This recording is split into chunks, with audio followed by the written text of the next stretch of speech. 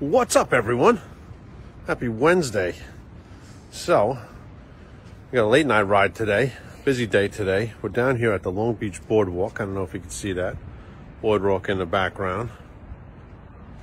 Ocean out there. It's kind of dark. You can see the all those lights out there, all of our goods out there, waiting to get unloaded, driving the prices up on us. That's all our stuff sitting out there. That's why everything's so expensive. Anyway, enough with the politics. So, we're doing a ride tonight, and to find out what to talk about. So, I don't know if you guys noticed, a couple people reached out. Yesterday, I never did my message. Did my ride, and I stopped twice to do my ride, and after each time I stopped, crap hit the fan, should you say. I got phone calls, had to deal with stuff. So, while I was riding, I was doing business. And then, basically, I finished my ride and I jumped, grabbed Joey, who had to go to baseball. Joey had, he was pitching. He did great. He was really coming along. And in between watching Joey pitch, I was working on some other deals that I got in play. And, after that, I had my team meeting last night. And I came home and went to bed. And I never went live. I started the post, never went live. So, I broke my cycle, which kind of sucks. I was live for 300 and, I don't know, what are we, 334 days in a row? But the ride continued, and that's really what this is about. So we did the ride yesterday. We did a ride every day. But, yeah, a couple people reached out and said, hey, I didn't see your message. What happened? That's what happened. Life happens. Life gets busy. So, I need a message of the day for today. So, message of the day today is karma, and I call it the jinx, and celebrating too early. So, we were celebrating last night. I had 2 deals this week, got accepted offers on, did really well on, and I've noticed that every time I post about an accepted offer, the offer crashes and burns. It's like, I don't know, it's like the jinx. So, a couple people on my team were like, oh, can we post about the accepted offer on these houses? And I was like, let's wait a little bit. And contracts went out, both properties. And I was like, you know what, screw it. Let's celebrate this. We're there. We're close to the finish line. And what do you know today? One of the deals calls up and says that there's an issue. And they're not moving forward. So, once again, I feel it's a jinx. I can't post about it. But I think it's just the way life goes. But for me, it just seems like every time I celebrate early, it causes havoc. So it's not a big deal. I mean, we got a backup offer right behind it. It's a little less money. But looks like that one should go through. Cash deal, quick close. So if all goes well, we'll have the next offer on the table. So no offers accepted. I'm not jinxing this one. But I wonder in life, how many times do we celebrate too early? We start losing weight. We take our foot off the gas. We celebrate that we lost weight. And we go out to dinner. Maybe we paid down some debt. And we got caught up on our bills. And we start spending money again before we're fully caught up. Maybe we start trying in a relationship and we get our relationship better. And then we give up. And we go back to our old ways. How many times are we celebrating too early before we're done, before we're at the finish line? I've seen it in football, right? The guys start doing their touchdown dance on the 2-yard line and someone tackles them before they get into the end zone. And it seems like life does that. So definitely make sure you don't celebrate early. Make sure that it's done, deal, signed, sealed, delivered before you celebrate. And that goes with everything in life. And I think the jinx is real.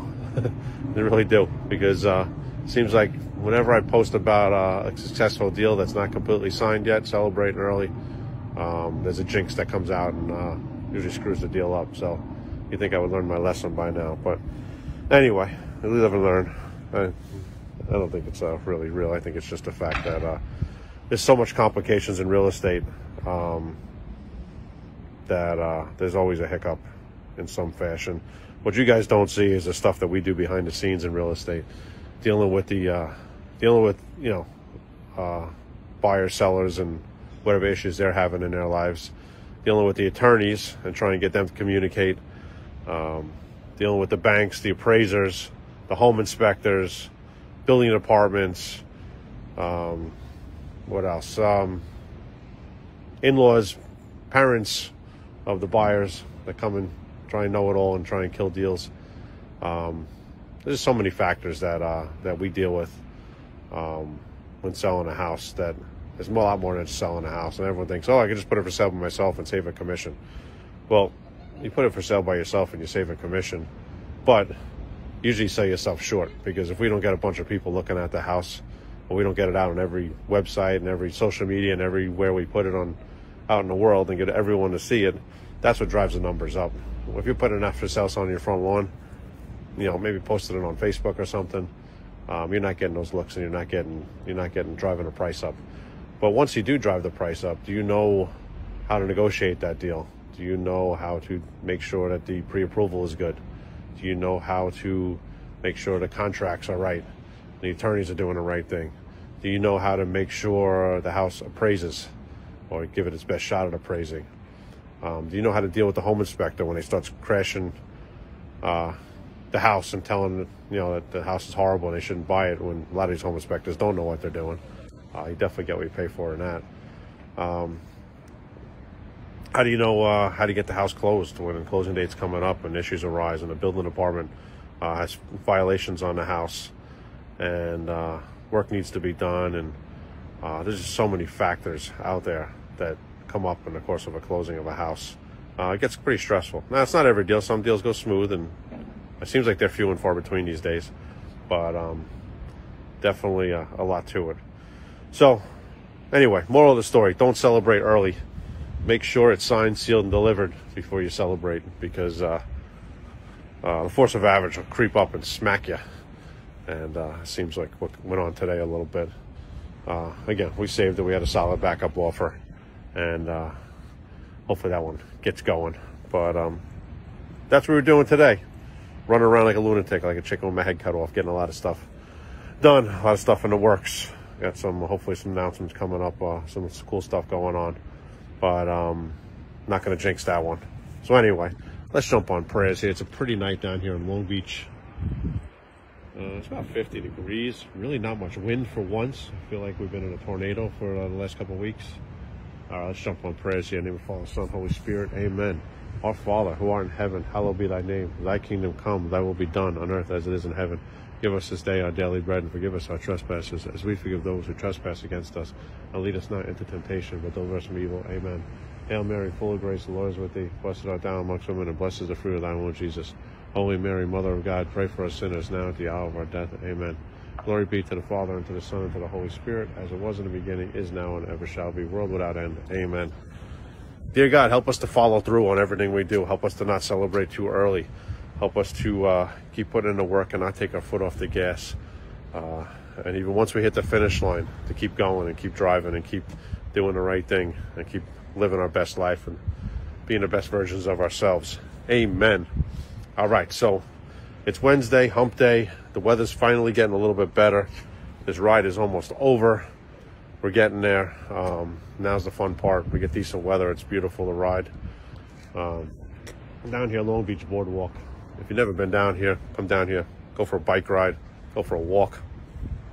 Beautiful, beautiful spot. I don't know, it's like 2 miles each way. I think it's 2 miles each way. 4-mile round trip. So I did a boardwalk 2.5 times, and that gets my 10 miles in. And so we're gonna go finish the ride. It's a beautiful night. Hope everyone is doing well. If you guys need anything, reach out. I'm always here for you. All right, everyone, have a great night. Appreciate you all. Put your head on a pillow every night, knowing you make the world a better place. Fire starts fire. Let's go.